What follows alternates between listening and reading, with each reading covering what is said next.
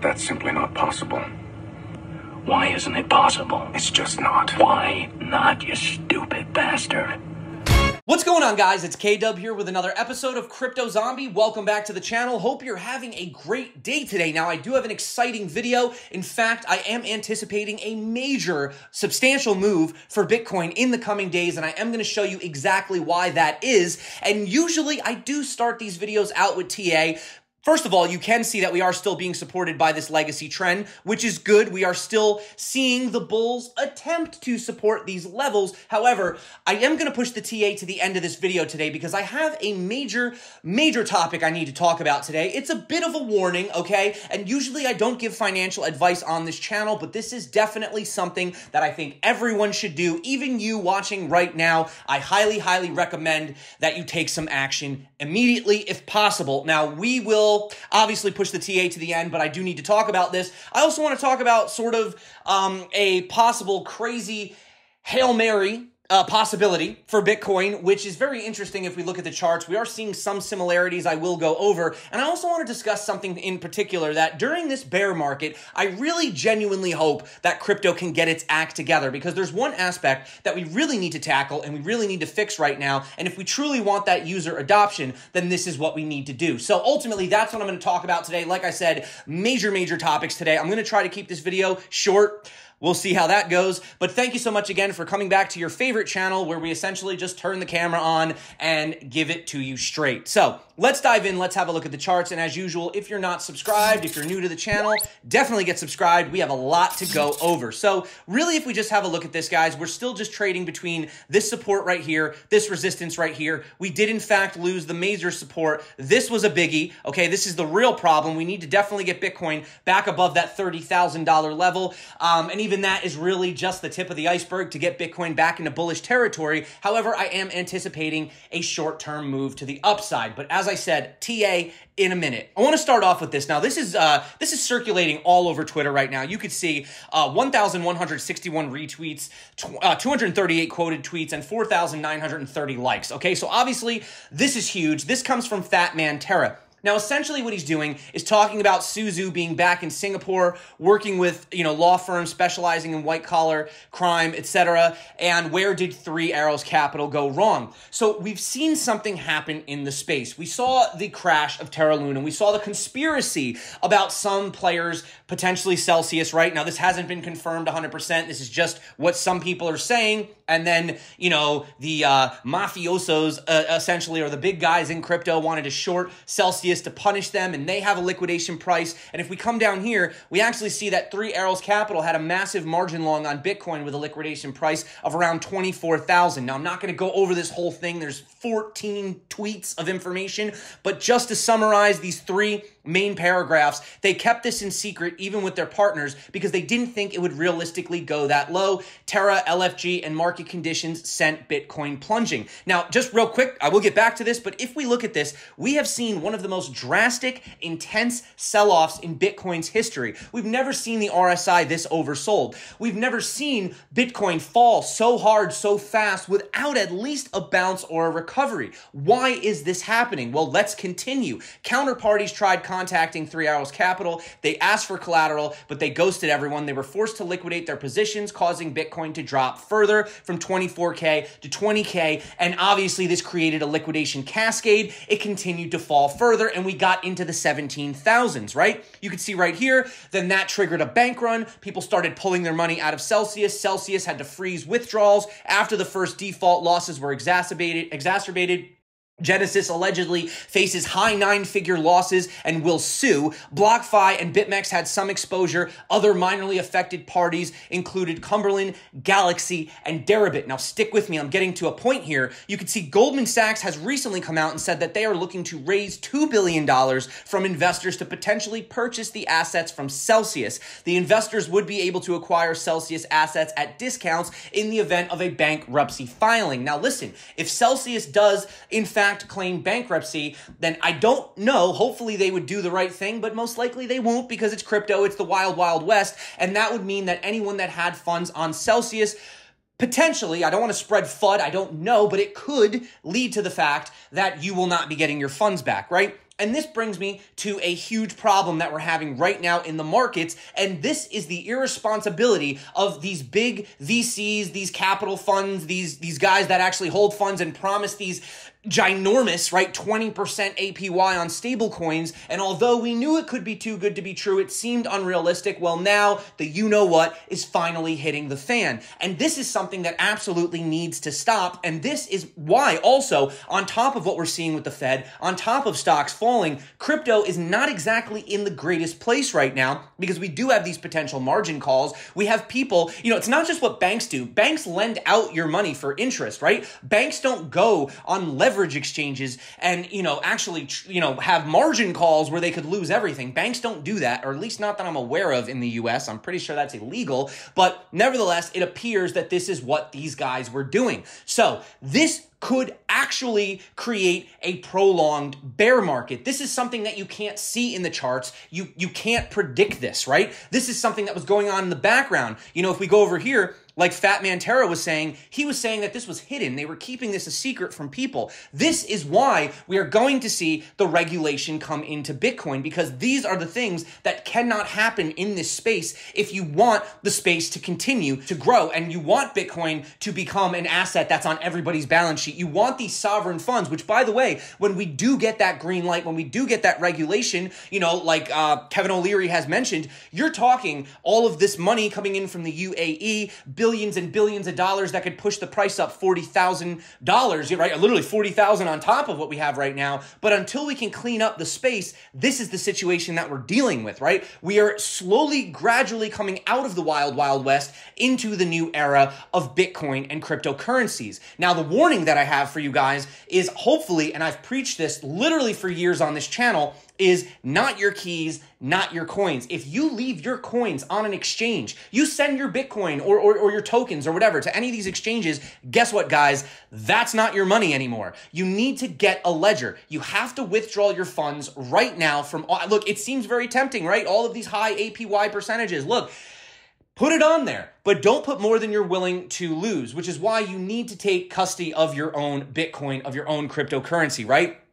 Get a Ledger Nano S, learn how to do it. It's not that complicated. I do have links below in the description. You don't have to use them. You'll help support the channel if you do. But seriously, guys, I don't need anyone's money. What I need is for you to take responsibility for your own cryptocurrencies, or, like they're doing with some of these things that we've seen in these states where banks are going to start to custody it. Okay, maybe, I'm not saying trust the banks, but unfortunately, when you're looking at the lesser of the two evils, you may want to trust a bank more than you want to trust some of these potential, DeFi exchanges. And this has really put sort of a nail, not a nail in the coffin officially, but it's definitely put some damage on the DeFi space, and it's going to take some time to recover. And we don't know who else hasn't come out to the light yet, who else has their Bitcoin and could be getting margin called, and this could be your Bitcoin being used as collateral. You don't even know this, right? Where are they getting all of this percentage APY from, right? Well, when times are good, of course, yeah, we're all doing great. Everything's going to the moon. Long it to the moon, 20x, 100x, right?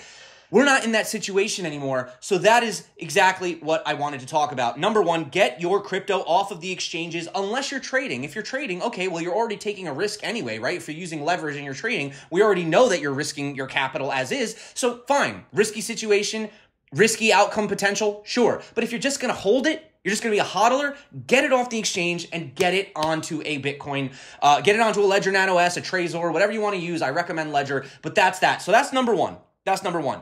Number two, we're going to switch into Bitcoin mode right now. Now, I want to start with the fact that we've seen Ethereum jump to 10-day highs and Shiba Inu soars 15%. Now, if we come over here, and guys, you got to admit, we called this. Do you guys know anywhere? Can you like long and short Bitcoin dominance? Is that a possibility? Maybe I'm unaware of this, but that would be really fun because we knew that Bitcoin was going to hit resistance here. We called it. It did. And in fact, the Bitcoin dominance from the top to the bottom is down 10%. So I would have liked to have at least short-term shorted that. I don't know if that's a possibility. But yeah, if you guys do want to learn how to long and short regular crypto, trade regular crypto, I do recommend checking out the tutorial popping up above. We have over $23,000 in bonuses below. Take advantage of all of those during the bear market. It takes like 20 seconds to sign up. Absolutely free. Check that out, guys. But anyway, getting back to this, we knew that we were going to have this Bitcoin dominance pull back. Now, you might be saying to yourself, well, isn't that not good, right? We want Bitcoin dominance to go up. Well, what I'm actually noticing right now is that usually you tend to see Bitcoin fall first, then Ethereum, and then the altcoins, right? It kind of has a trickle down effect. And what we might be seeing right now potentially is a trickle up effect, if that's a possibility. It's a lot easier for these guys to move the lower cap altcoins, right? And they're going to slowly try to take those profits, sell them out into the mid caps. And then I do believe Bitcoin is looking for a bigger move. Now, why do I think that? Well, number one, the reason that I think Bitcoin might be looking for a bigger move is because we actually broke out of this downtrend. And if you look at this uptrend right here, we came to this apex and we actually had the previous resistance right here acting as support. Can you guys see this? And we've actually put in, this is a 4-hour chart, so it's nothing super major, but 1, 2, 3, 4, 5, 6 candles that close directly on it. And if we zoom in right here a little closer, you can actually see that we've actually found support right here on the upward sloping trend. So we actually found support twice on the lower time frame. And also, although it's a little bit ugly looking, whatever, but there is a bit of a head and shoulders that could be looking to play out. And we have actually broken through the neckline. So this is 3 different reasons why on the short term, there could be a potential move to the upside. And we had warned about a short squeeze. Now, if for some reason tomorrow you're watching the video and we're down here, keep in mind it's the weekend. So there is the possibility that we have a fake out to the downside. Like I said, I don't really pay attention to major moves until Monday hits. So we do have 2 more days of the weekend. Anything could happen, but ultimately I do believe that we will end up closing a daily candle above this level, and we could still be looking for some of these levels right here. Next level being 21,000, actually almost 22,000.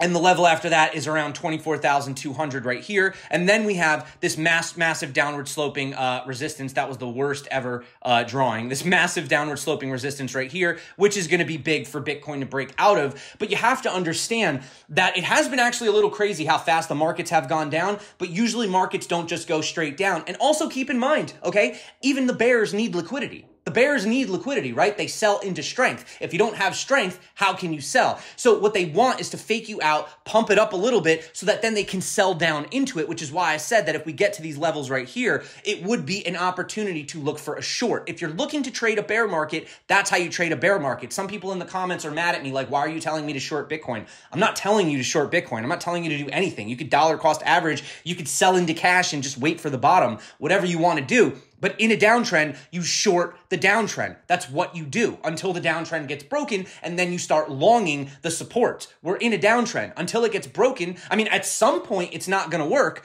But right now, it's not looking too bright. It's looking like we're going to hit some serious resistance between 25 and 30K. If we can get above that, then maybe we can change our tune. That is a possibility. But as you can see right here, not only do we have the major downward sloping resistance right here, but we also have the short-term downward sloping resistance, which has been supported by 3 points of contact, which traditionally makes it a full-on trend. So this is a very, very, very important level. And if Bitcoin was to pump straight up, let's just say we had like a green God candle from this point, you're looking exactly at $28,900. So that's like if we just straight up started pumping out of nowhere tomorrow, you're going to run into massive resistance right here because you have the downward sloping trend and you have the support that's been flipped into resistance. It's just very simple. And, lots of guys, they have all these crazy indicators all over the charts. You don't need all these indicators, guys. I mean, some of them, sure, they work, but ultimately, if you just look at support, resistance, trends, and price action, most of it is pretty apparent. It's very obvious where the price is going, and that is how most algorithms trade. Most algorithms don't trade using specialized indicators and all this stuff. No, they literally use support, resistance, and trends. That's how they do it. That's what they do.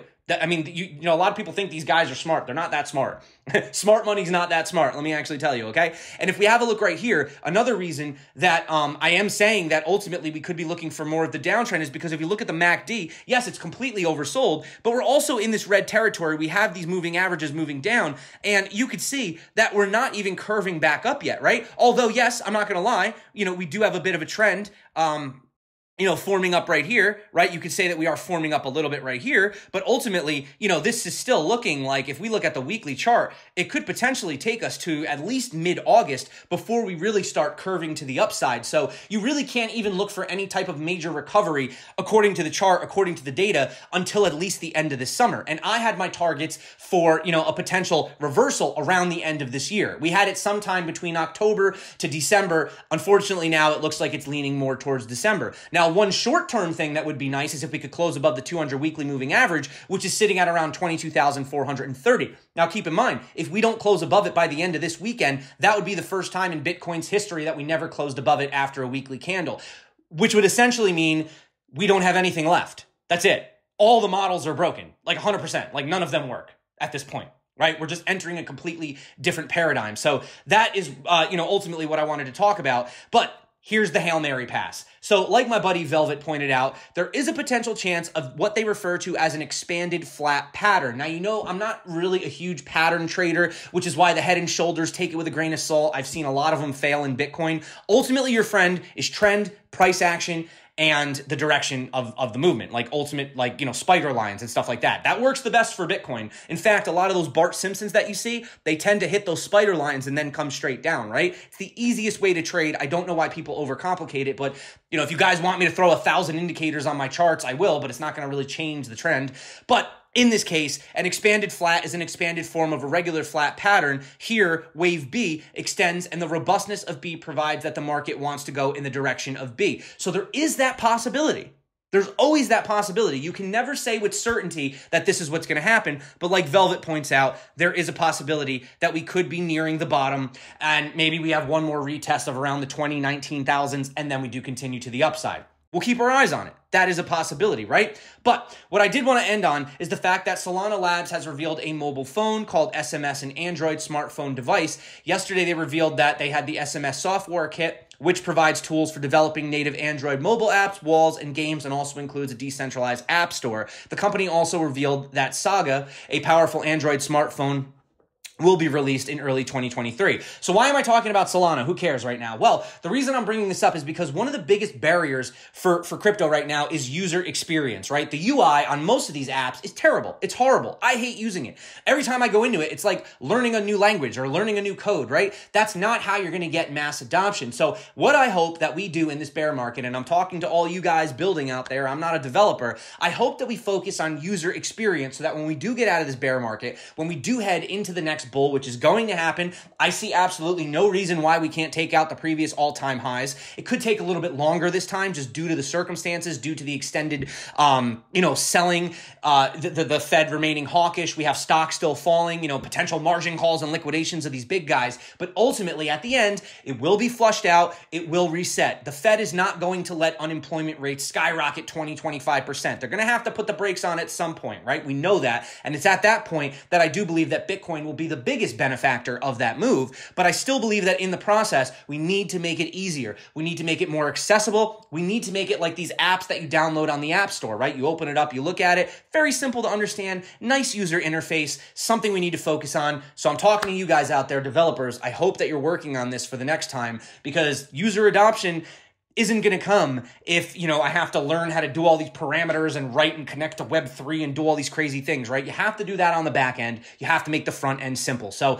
that's where I want to end on today's video. I love you guys. You're awesome. Just wanted to let you know what I'm looking at on the macro environment. I am anticipating a move for Bitcoin. I do think it's time for a relief rally. However, I do think that we will still potentially hit lots of resistances ahead. If you are interested in learning how to trade, make sure that you watch the videos popping up right here, right now, and make sure that you get subscribed to the channel, and I will keep you updated on that moving forward. My name's K-Dub. This is Crypto Zombie. Until next time, stay crypto, and of course, peace out.